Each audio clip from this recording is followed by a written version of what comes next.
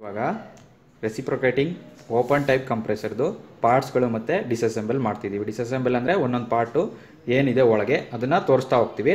First ಈಗ ತೋರಿಸ್ತಿರೋದು ಏನು discharge service valve. Discharge service valve ಅಂದರೆ ಅದ್ರ ಮುಖಾಂತರ ನಿಂದ ರೆಫ್ರಿಜರೆಂಟು ಹೈ ಪ್ರೆಷರ್ ರೆಫ್ರಿಜರೆಂಟು ಆಚೆಗೆ ಬರುತ್ತೆ.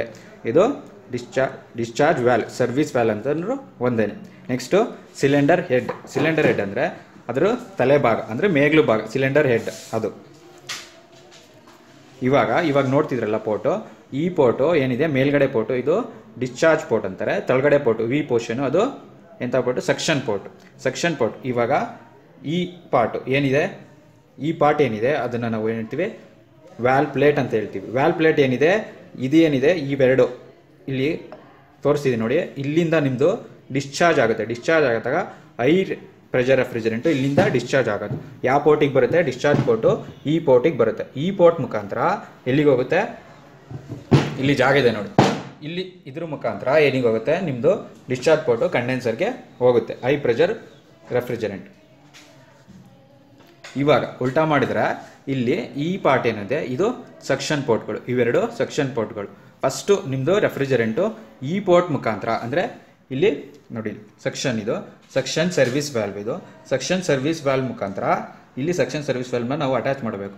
ಇದ್ರ ಮುಖಾಂತರ ಹೆಂಗೋಗುತ್ತೆ? ಈ ಜಾಗ ಇದೆಯಲ್ಲ, ಇಲ್ಲಿ ಹೋಲ್ ಇದೆಯಲ್ಲ, ಇಲ್ಲಿಂದ ಬಂದು ಇಲ್ಲಿ ಸಕ್ಷನ್ ವ್ಯಾಲ್ವ್ ಇವೆರಡರ ಮುಖಾಂತರ ಬಂದು ಎಲ್ಲಿ ಸ್ಟೋರ್ ಆಗುತ್ತೆ? ಸಕ್ಷನ್ ವ್ಯಾಲ್ವ್ ವಿ ಶೇಪಲ್ಲಿ ತೋರಿಸಿದ್ನಲ್ಲ ಮೊದಲು, ಇಲ್ಲಿ ನಿಮ್ಮದು ಸಕ್ಷನ್ದು ಏನಾಗುತ್ತೆ? ರೆಫ್ರಿಜರೆಂಟು ಸ್ಟೋರ್ ಆಗುತ್ತೆ ಫಸ್ಟು. ನೆಕ್ಸ್ಟು ನೀವು ಮೈನ್ ಪಾರ್ಟ್ ಅಂದರೆ ಇದು ಸಿಲಿಂಡರಲ್ಲಿ ಏನು ಪಾರ್ಟ್ ಇರುತ್ತೆ? First piston. ಇದು ಒಳಗಡೆ ರೊಟೇಟ್ ಆಗೋದನ್ನ ಪಿಸ್ಟನ್ ಅಂತ ಹೇಳ್ತೀವಿ. ಈ ಜಾಗ ಇದೆಯಲ್ಲ, ಸಿಲಿಂಡರ್ ಹೋಲ್ ಇದೆಯಲ್ಲ, ಅದನ್ನು ಬೋರ್ ಅಂತ, ಟೆಕ್ನಿಕಲ್ ವರ್ಡ್ ಹೇಳ್ಬೇಕಂದ್ರೆ ಬೋರ್ ಅಂತ ಹೇಳ್ತಾರೆ. ಈ ಪೊಸಿಷನಲ್ಲಿ ಇದ್ದರೆ ನಾವು ಟಾಪ್ ಡೆಡ್ ಪೊಸಿಷನ್ ಅಂತ ಹೇಳ್ತೀವಿ. ಟಾಪ್ ಡೆಡ್ ಸೆಂಟರ್ ಅಂದರೆ ಒಂದೇ, ಟಾಪ್ ಡೆಡ್ ಪೊಸಿಷನ್ ಅಂದರೆ ಒಂದೇ.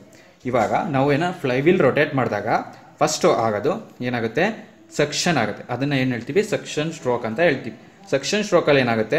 ವ್ಯಾಕ್ಯೂಮ್ ಕ್ರಿಯೇಟ್ ಆಗುತ್ತೆ. ವ್ಯಾಕ್ಯೂಮ್ ಕ್ರಿಯೇಟ್ ಆದಾಗ ಆಚೆ ಕಡೆ ಇರೋ ರೆಫ್ರಿಜರೆಂಟು ಏನಾಗುತ್ತೆ? ಒಳಗೆ ಸಕ್ಕಾಗುತ್ತೆ. ಯಾಕೆ ಅಂದರೆ ಇಲ್ಲಿರೋ ರೆಫ್ರಿಜರೆಂಟ್ ಪ್ರೆಷರ್ ಏನಿರುತ್ತೆ ಅದು ಕಡಿಮೆ ಇರುತ್ತೆ.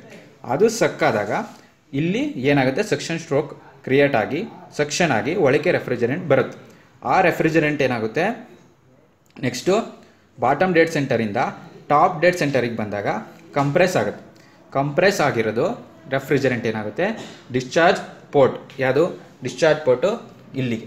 ಈ ಡಿಸ್ಚಾರ್ಜ್ ಪೋರ್ಟಿಗೆ ಈ ಡಿಸ್ಚಾರ್ಜ್ ವ್ಯಾಲ್ವ್ ಮುಖಾಂತರ, ಯಾವ ಇವೆರಡು ವ್ಯಾಲ್ವ್ಗಳು, ಈ ಡಿಸ್ಚಾರ್ಜ್ ವ್ಯಾಲ್ವ್ ಮುಖಾಂತರ ಮೇಲ್ ಬರುತ್ತೆ.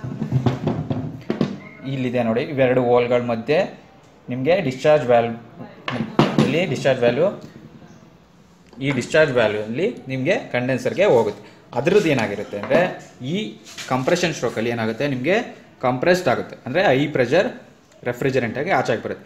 ಆ ಹೈ ಪ್ರೆಷರ್ ರೆಫ್ರಿಜರೆಂಟ್ನ ನಾವು ಎಲ್ಲಿ ಕಳಿಸ್ತೀವಿ? ಕಂಡೆನ್ಸರಿಗೆ ಕಳಿಸ್ಕೊಂತೀವಿ. ಇದು ಪಾರ್ಟ್ ಅಂದರೆ ಫ್ಲೈವೀಲ್. ಇದು ಓಪನ್ ಟೈಪಲ್ಲಿ ಮಾತ್ರ ಯೂಸ್ ಮಾಡ್ತೀವಿ ನಾವು. ಅರ್ಮೆಟಿಕ್ ಟೈಪು ಇನ್ನೊಂದು ತೋರಿಸ್ತೀವಿ ಇನ್ನೊಂದು ವಿಡಿಯೋದಲ್ಲಿ, ಅದರಲ್ಲಿ ಗೊತ್ತಾಗುತ್ತೆ. ಅದರಲ್ಲಿ ಏನಾಗುತ್ತೆ? ಫ್ಲೈವೀಲ್